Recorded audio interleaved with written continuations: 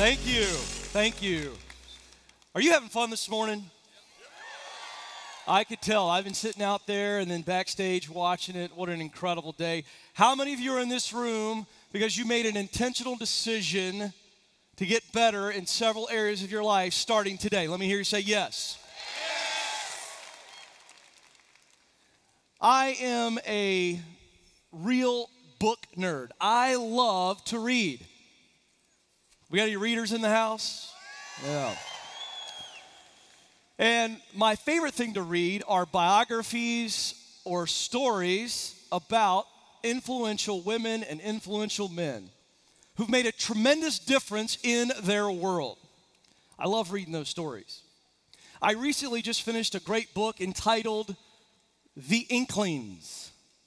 The Inklings is a wonderful story about a group of writers, poets, artists, and influencers who intentionally gathered together. Now, among this group of the Inklings are two of, in my opinion, the greatest writers of all time, C.S. Lewis and J.R.R. Tolkien. Yeah. Two of the greatest. Now, I knew that they knew each other before reading this book, but what I did not know is how intentional their relationship was. They were both teaching on the campus of Oxford, and they had been together in several groups, if you will, but one day, Tolkien, who wanted to learn more and get to know Lewis, showed up at Lewis's office on the campus of Oxford. It was a Monday morning, and he knocked on the door, and Lewis opened the door to his office with a beer in his hand. Now, I know many of you in this room want to have a beer on Monday morning, but it wasn't that kind of beer. He's just doing his thing, and so they had their first meeting. And out of that initial meeting, they decided to continue this habit. And so Tolkien would continue to show up, and for quite some time, he would show up on Monday mornings, and they would have this intentional time of visiting. Both have said that many times they would discuss their work, sometimes they would discuss their classes, they would discuss their lives, and many times just enjoy some body humor, according to Lewis. But it is what happened after that that so fascinated me. They then decided to invite other writers and poets and artists, people who wanted to be on purpose with their work. And so the meetings would take place in a classroom, on the campus, on a weeknight, many times on a Thursday night. Many times it would happen in Lewis's home or at a pub that still sits near Oxford today. And as the story goes, the meetings would happen, and Lewis would call everybody to attention and say, who's got something they want to share?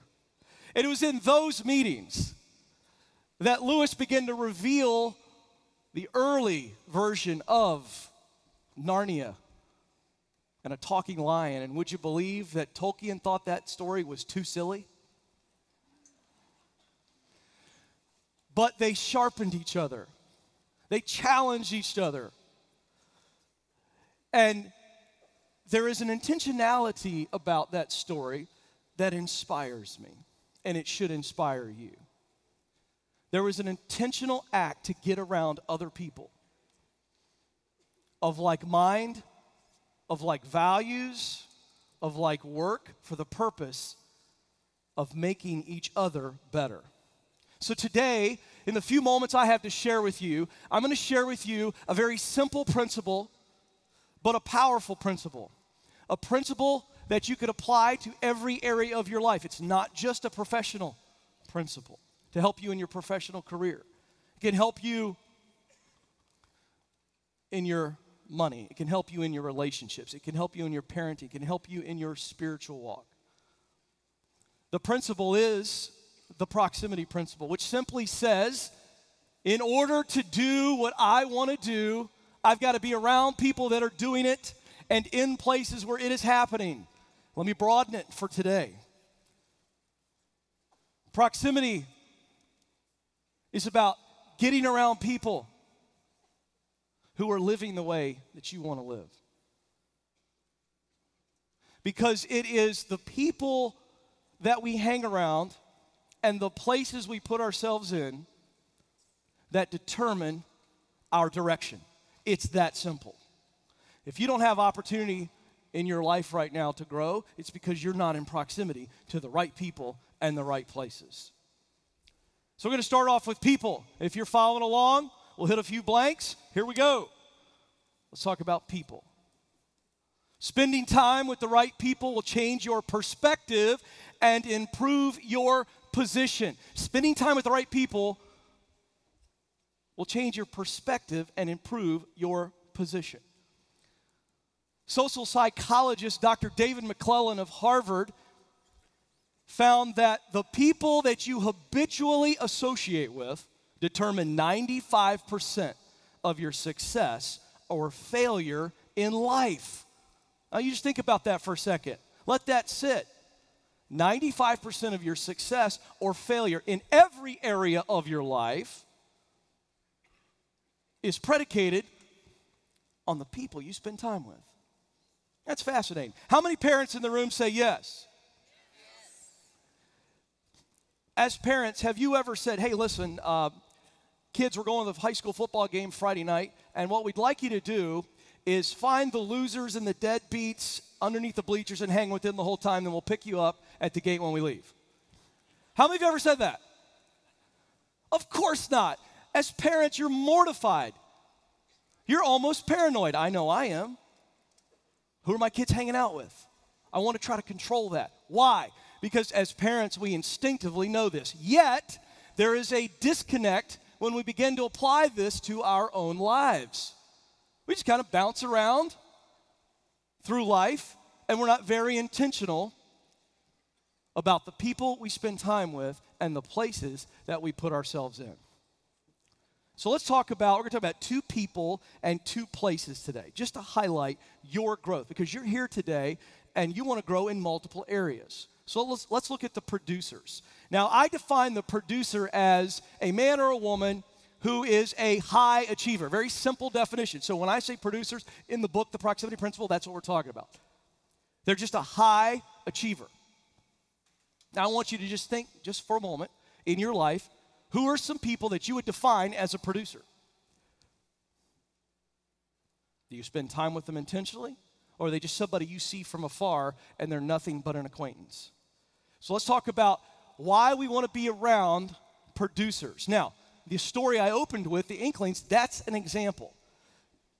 That room was full of producers, intentionally putting themselves in the room with other producers. Why? I'm going to give you 4 things that you can get by spending time with producers. This is coffee, this is lunch, this is golf, this is whatever. You find a way to spend time with men and women that you respect, in multiple areas, by the way.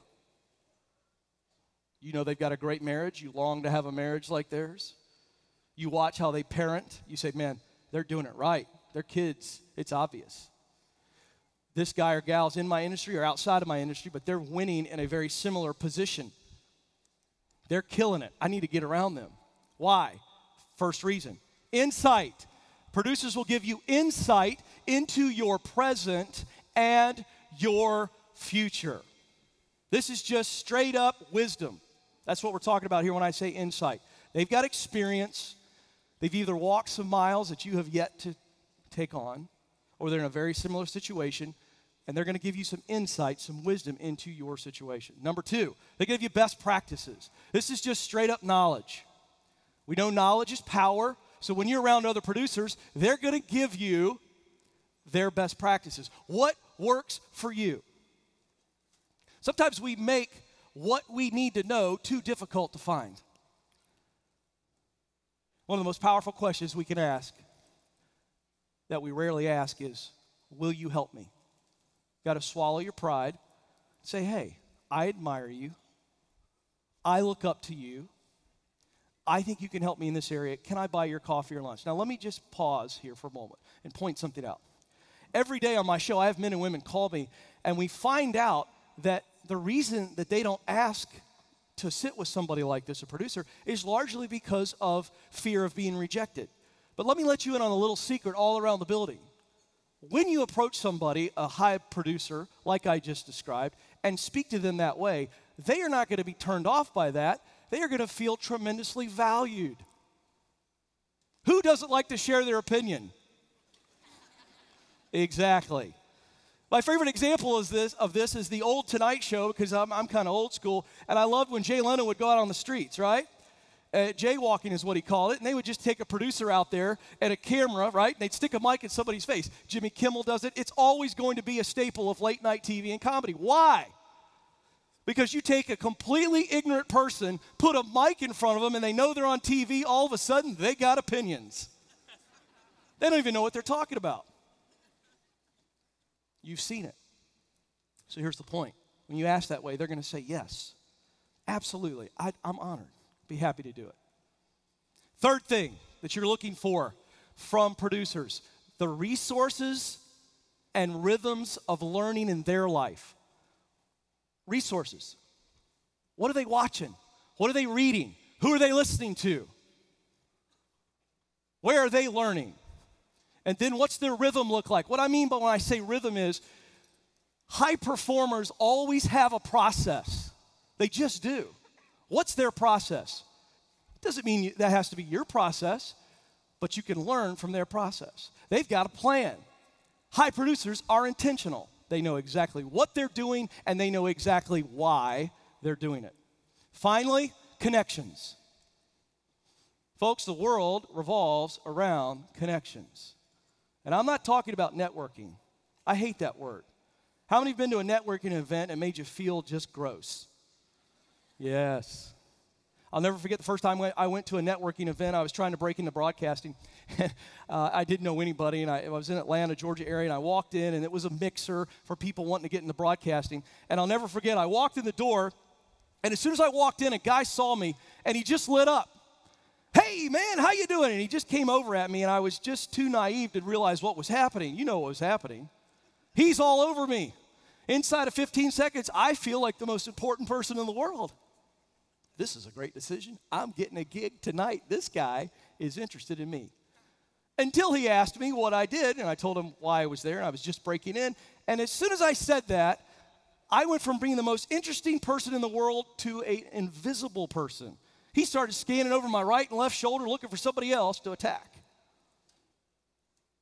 I'm not talking about being a vampire when you sit down with these people and just treating them as though they are the information that you need. I'm talking about making a connection with them. And when you're asking them these questions, you got a pencil and a piece of paper and you're writing it down and you're grateful for it. And when you're done, you say, hey, who else would you recommend that I sit with? What are some things that you think I should do? Is my path the right path? Those kinds of questions. And a learner is very attractive. And so they'll want to help you. All right, let's talk about the second person today. And I think, honestly, this is the most important person of the 5 people that I write about in the book. This is the peer. This is the peer. Jim Rohn has famously said, you are the average of the 5 people you spend the most time with. Yeah. Some of you are going, oh boy. Yikes. So you're hanging around 9s and 10s, or you're hanging around 3s and 4s? Let's talk about 2 types of peers, and we'll dive deep into one. There's 2 types of peers. There's the professional peer, and then there's the personal peer. What I mean by professional peer, these are the men and women you spend time with at work, okay? The average American, by the way, will spend over 90,000 plus hours at work in their lifetime. So the people you see in the hall, or in your section of the office, or you see in the lunchroom, you see in the elevator, day in and day out, the team you work with, they are your professional peers. And let's be very clear. Most companies in America aren't like Ramsey Solutions. We do a really good job of keeping donkeys out, as Dave likes to say. We got a lot of eagles flying around our hallway. But let's be real. A lot of you right now are going into the office on Monday morning, and you know you're surrounded by a bunch of donkeys. And there's not much you could do about it, but be aware of them, right? Be kind, be respectful.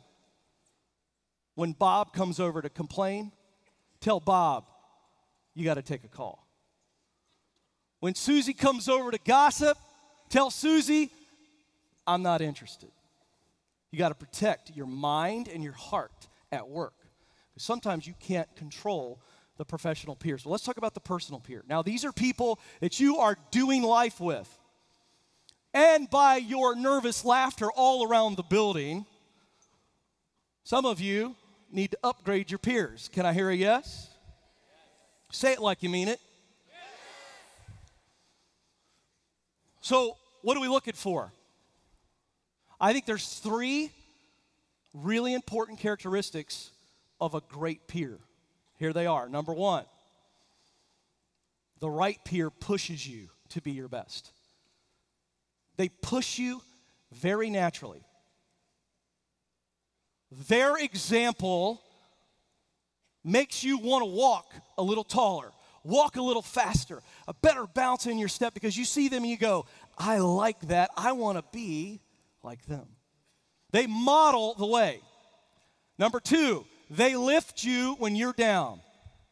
Oh my goodness, life is tough. If you think life is tough, can I hear a yes? It's tough. We're talking marriage, parenting, career, money today. It's tough. It's tough to win in all those areas at times. We need people who will lift us when we're down. Lift us when we're down. We can call them up and say, hey, I got to tell you something. I feel like I'm doing everything right at the office. I'm going above and beyond, and I don't feel like I'm getting my opportunity, and I feel like quitting. You got to have somebody on speed dial that you could call, and they say, hey, snap out of it. I'll never forget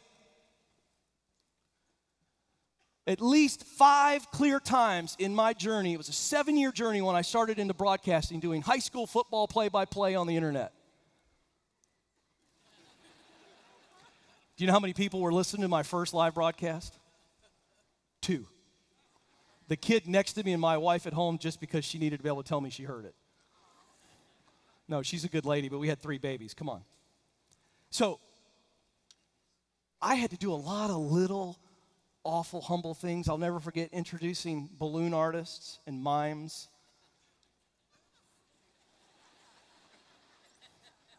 When I introduced the mime, he walked on the stage, and I wasn't thinking. I went to give him a high five, and he literally stood me up like this. It's humiliating stuff. That particular day that I'm talking about, I'm driving home, been hosting this local festival in our local town all day just to try to make some connections. And I'd been there all day from 12 to 9, introducing people that nobody cared about to a bunch of empty lawn chairs. I was the most invisible person on the planet. And hour after hour, I began to get discouraged and discouraged and discouraged. I was driving home that night, and I was truly going, Ken, you might be delusional, man. This broadcasting thing it's almost impossible, and the road is too long, and I don't know if you've got what it takes. I don't know if you can stand another day of just getting your pride beat completely out of you. So it was after 9 o'clock, and I knew there was one guy, one of my mentors and dear friends that I could call. And he's sitting right over there, Les Parrott.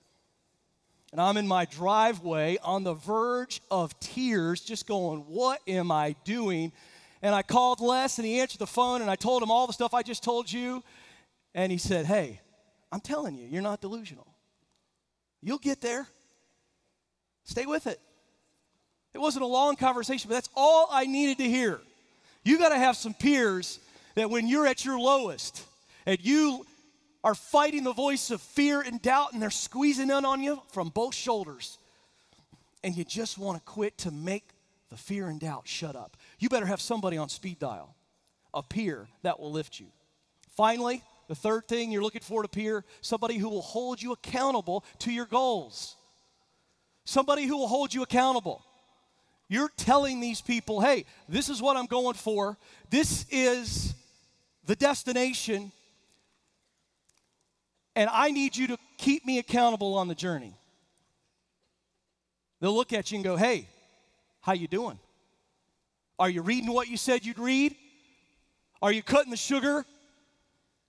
Are you taking your wife out on intentional dates? Are you eating ramen noodles? Are you eating rice and beans?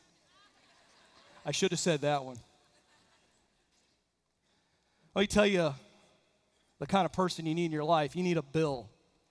Let me tell you about my Bill. So Dave, as he opened us up this morning, he talked about his marathon experience, and then he went into the half marathons, and he's done several. And so it was about 2 years ago that Dave decided that he was going to challenge most of our company to run the Nashville Half Marathon. And I'll never forget, I was in a meeting with Dave, and I remember Christy Wright and Chris Hogan and Anthony O'Neill and Rachel Cruz. We all just happened to be in this one meeting with Dave, and we're sitting there, and we're all just kind of having some idle chat before we got started. And I was sitting across the table from Dave, and I remember Dave saying to Christy, he's like, Christy, I'm going to run the half marathon. You got to run? And Christy's like, yeah. Christy loves to run, right? And she's like, yeah. And then everybody's kind of talking. I really wasn't paying attention. And then he looked at me, and I knew what was coming. And Dave goes, Coleman, you going to run? And I went, absolutely not. I hate to run. Can I just confess this? I despise running. I like to work out. I enjoy exercise. I hate to run. In fact, there's a bunch of runners in the room. Let me hear from you. I love you all, but I'm going to tell you right now, I don't know what's wrong with you, and you're running from something. No normal person goes, hey, I'm going to go run 6 miles today by myself and pound the pavement. So Dave looked at me, and he kind of gave me that sly grin, basically saying, we'll see. So fast forward a few weeks later, we're in staff meeting, and he's up there, and he's challenging everybody in the room to run the half marathon, and he's like, we got great participation. I want to see higher participations for a good cause, and we're going to raise some money to help a lot of people in Nashville. We're going to show great team spirit. It's going to be great. And I'm kind of sitting in the back, listening, and he goes, and Coleman's going to run. Dave, I didn't say. So everybody in the section is looking at me like, way to go, Ken. So on the way home that night, I called my best pal, Bill Hampton, who's done triathlons and marathons. I said, Bill, I just told him that story I told you. I said, look, man, we're 12 weeks out. I am not a runner, and I got to get ready for this thing. And I said, the only way I'm going to do this is if, A, you train me because you'll hold me accountable, and B, I've got to have a stretch goal. That's the only way I'm going to do something that I'm miserable at. You give me a goal, I don't care how miserable it is. If it's better on the other side, I'm in. I'm that way, but I got to have a stretch. So he said, we'll do it. It's great. Now, Bill is psychotic when it comes to running. You understand what I'm saying? He's nuts. So he comes up with this very detailed plan, and so we started it. And so we'll fast forward to, we're about 6 weeks out, and we're going to start moving into these long runs. He's been building me up quickly, 6 days of training a week, 1 off day. So now we're going to switch, and I have Saturdays off. And on Sunday, I'm going to do my first long run, and it's over an hour. I think it was about an hour and 15 minutes, as I recall. And I'd never run that long in my life. In fact, the longest run I'd done up to that point was 45 minutes. And so I had a watch on me that Bill could track me. Remember that accountability thing? So he knew where I was. So I'm in the middle of this run. I'm approaching the middle point. And at the middle part, he had designed the run so that I would take the hardest hill at the middle of the run. And so I made it up the hill, but I'm dying. I'm dying physically. I'm dying mentally. I'm dying emotionally. I want to die. And I'll never forget, I get to the top of that hill, I crest it, and some of you who aren't great runners know what I'm talking about. The amino acids are exploding out of me. I'm about to choke on my own saliva. It's ugly. And I get there and I go, okay, great. Now I've got the downhill, but I'm just dragging cinder blocks. And I'm coming down the hill, and I see about a mile down the road, there's a bend, and I see a white Suburban come screeching around the corner. And a guy hops out really quick, and he gets on the hood, and he sits there like this. And I'm dying, as you know, so I'm not paying attention. As I get closer and closer, I see it's Bill. About the time I see it's Bill, Bill looks up and sees me, and this is what happens. You got it, Coleman. Go, baby. Looking good. Woo! Yeah, you got it. You got it. You got it. And at first, I'm like, huh? And as I got closer, I went from this to this.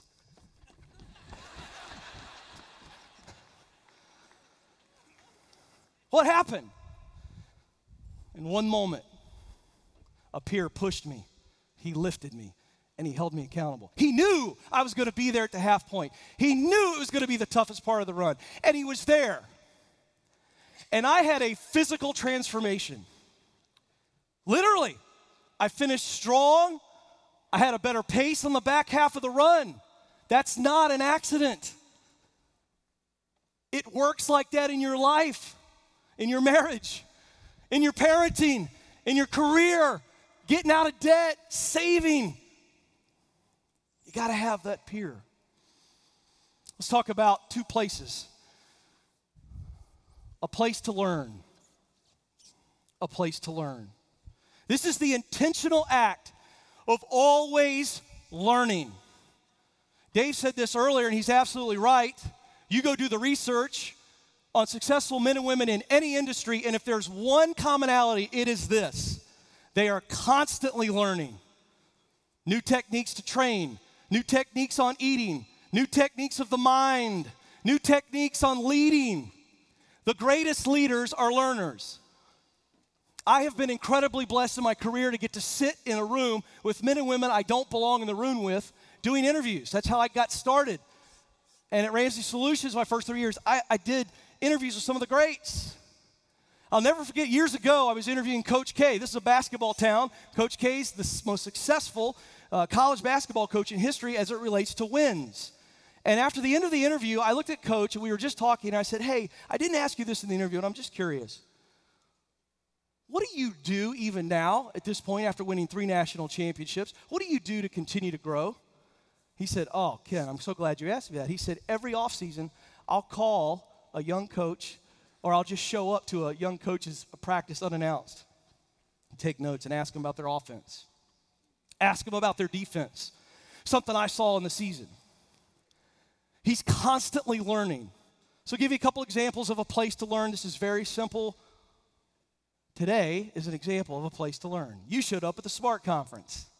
You're going to learn a lot today. You have to be intentional, put yourself in a place to learn, because our mental diet is everything. What we put in our heads affects the way we think, and the way we think affects the way we act. It's not the other way around. You can't act your way into change. You have to change your thinking.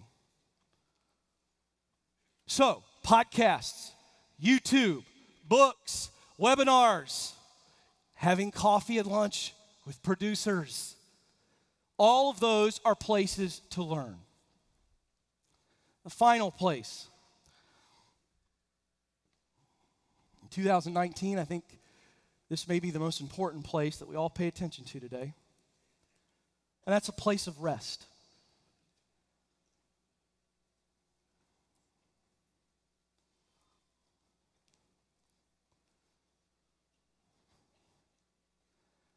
How many of you got really uncomfortable with that moment of silence?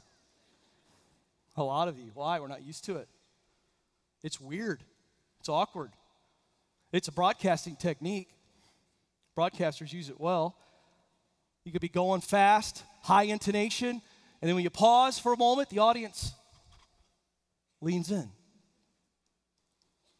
Now, some of you, I won't make you show your hand. We're kind of hoping that I was melting down and you were going to get to watch it. But the intentional place of rest, what do I mean by that? The quieting of your head and your heart. Quieting your head and your heart. We have so much coming at us, folks. You know this. 24-hour TV. We're at a computer all day long, emails interrupting you, texts interrupting you, social media interrupting you. We are in the middle of a time in history where we are under constant onslaught of information. This is what your world sounds like. White noise all the time. What is white noise? We use it in our offices to dim other people's conversations out. Can't hear it. I use a white noise machine in my room because now it's the only thing my brain hears. So I don't hear some moron slamming his door at 2 a.m. in the hotel. That's our natural rhythm. No wonder 70% of Americans are unhappy at work. They don't even know if they're connected to the work. It's just a thing all the time. How are you going to be all that God created you to be if you can't hear from your heart? And the way you begin to hear from your heart is to quiet the brain. So it's the intentional quieting of the head and heart. Specifically, quiet time each day. Start your morning in quiet. Whether it's in scripture or prayer or meditation, start in a quiet space. Control what your first thought is. Your first thought in dictates your whole day. Control the last thought in your head. Get quiet before bedtime. And in a place where you can actually hear your brain and heart communicate to you. It's amazing what happens when you can just sit quiet for even 15 minutes. So I want you to get in a rhythm of intentional rest and intentional quiet. What's your daily routine? What's your weekly routine? What's your monthly routine? Throw sabbaticals into this. This isn't just vacation time. When you're on vacation, go. Get quiet. My favorite thing to do on vacation is to go to the beach 2 hours before the rest of my family and sit right at the edge of the water and just be quiet. I talk for a living. It's really good for me when I can listen to my head and heart and I focus on the right thoughts. And then it fills me back up so that I can pour myself out on the radio every day. Now, let me talk about burnout and why I'm talking about a place of rest. Everybody in this room has heard about burnout. My goodness gracious, I'm so sick of hearing about burnout. I'm on a crusade about burnout, so I'm about ready to get fired up. The World Health Organization just recently has said that burnout is a medical condition. That's ridiculous. It's an excuse to start giving people pills for stuff that could be solved in the heart. Yes, clap.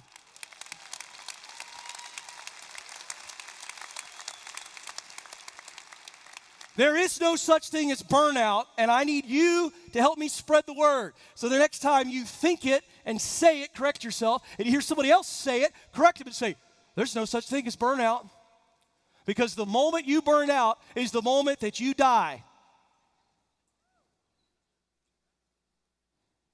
I'm not going to apologize for my faith. But the Creator gave us a spirit. And when we die, the spirit leaves the body, the soul leaves, and that's when you're burned out. The flame has been extinguished. But you are alive in this room. And that means, by definition, you cannot be burned out. But let me tell you what you're feeling is very real. It's very real. What you feel is a symptom. But let's get to the source of the symptom. Let's not give pills to treat a symptom. Let's get to the heart. And it's called buildup. I'm going to give you 5 causes of buildup. Write them down. They're in your book. Follow along. Here we go. The number 1 cause of buildup on the heart is there's no connection to your work. You don't love it. You're good at it, but it doesn't matter to you. Listen to me, people all around the room. Anxiety, suicide, depression, it's all around us. And let me tell you the slippery slope as it relates to your work.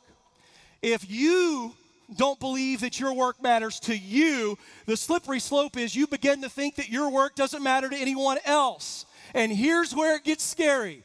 Once you believe that your work doesn't matter to anybody else, you start to believe that you don't matter.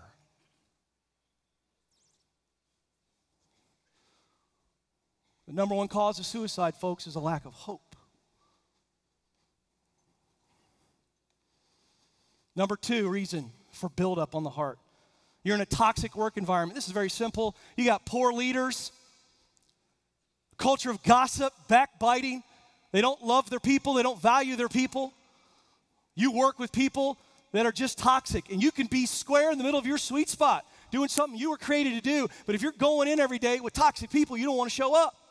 Number 3 reason for buildup, you're overwhelmed. The minute you get in the car at your house and put the seatbelt on, you start thinking about your day and you feel like the water's here. I got any people that are overwhelmed? Say yes.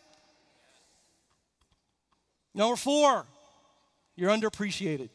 We know from HR studies that men and women would rather be publicly recognized in front of their peers and by their leaders than they would get a raise. That's right. Don't get me started. If you start amening, I won't stop. Why? Because we all want to know that we matter. We want to know that people see us. That's why. Number 5, you're bored. The 5th cause of buildup, which leads to these feelings of burnout, is that you're just bored. There's no challenge. We are human beings that were created to contribute, to do work for the common good. And when we're bored and there's no challenge, you can start to feel burnout. So those are the 5 causes of buildup on the heart. And here's what I mean. If we went around the room and did this experiment, if you put your hand on your heart right now, you can feel your heart beating. But if you kept putting on jacket after jacket after jacket, and then I told you the same thing, you know where your heart is, you'd put it right where it was, but you wouldn't feel it beat anymore. Why? It's been covered up. Layer upon layer upon layer of those 5 causes of buildup will make you feel like, I'm burned out, I got to quit, I got to start over. So what do? We need to make sure we know the causes, and when we know the cause, we go, hey, if I don't have passion for my work, I got to find work that fires up my soul, that I was created to do. Yeah, amen. Come on, somebody. You got one life. Why in the world would you work just for happy hour on Friday? If you're in a toxic workplace, go to your leader. Say, we got toxic people in here. Are you aware of it? Fix it. If they don't fix it, say, I'm out.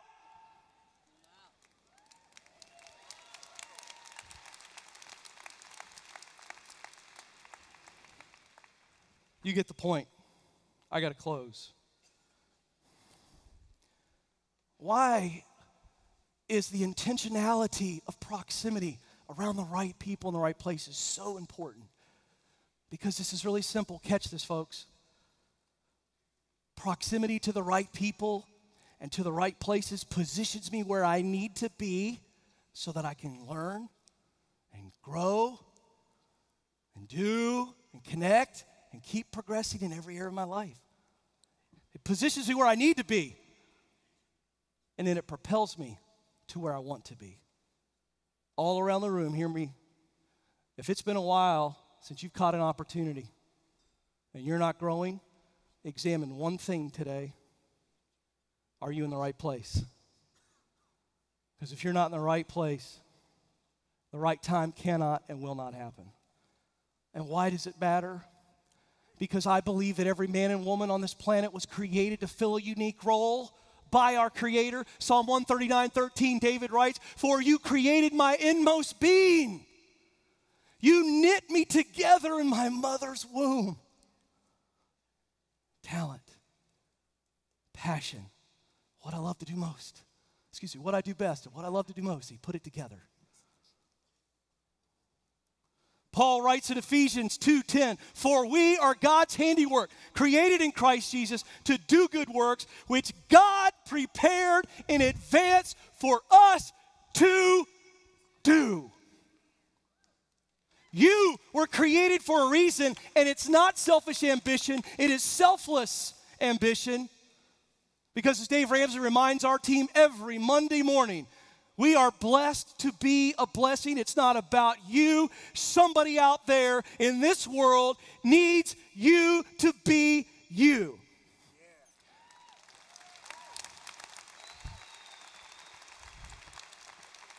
So, you matter. You have what it takes. You've been a great audience. Press on. Wow. Keep it going for Ken Coleman. Wow. Ken, that was a powerful message. I felt it. All of you taking notes diligently. We've got a few standing up here. Thank you, sir. Now, before you rush off, I just wanted to say our team is so proud of Ken and the work that you've been doing with the Ken Coleman Show, the #1 best-selling book, The Proximity Principle. I love the way that you're helping people because it is literally life-changing and life-giving. So we got a glimpse of what's in Ken's book today from his teaching, but give people a little bit of a deeper dive as to how this book can help them get to where they want to go. Well, what we know is that the two greatest causes to keep people from doing what they know they're supposed to do is simply fear and doubt. Fear that I'm going to fail, doubt that I have what it takes, doubt that I still have time. The ship has sailed. And so there, consequently, George, is a tremendous myth that only a few fortunate souls are lucky enough to get to the top of the mountain. And so what we've done in the proximity principle is break it down. The formula you heard today, the right people plus the right places equals opportunity. And that's what everybody longs for. It's why everybody comes to this country. One word, opportunity, right? The American dream is alive and well. So what we've done is, very simply, there's 5 people in the book, archetypes, you heard a few today, 5 places, and then there's practices in the back section that say, all right, when I'm around the right people, when I'm in the right places, this is what you do to maximize those opportunities. And essentially what we've done, folks, is demystify the journey to your Mount Everest, what you were created to do. I love that. Isn't he amazing? Give it up one more time for Ken Coleman. Hey, let's do this. Oh, you want to give away a book? Do we got? Thank you. Thank you. Do we have, I just want to give this away to somebody who's got a college kid that's about ready to hit the real world coming up. This guy right here. Come on down real quick. Come on. There it is. Give him a big hand. This is going to set your kid free. Oh, we got 2 guys. This is awkward. Here's the deal.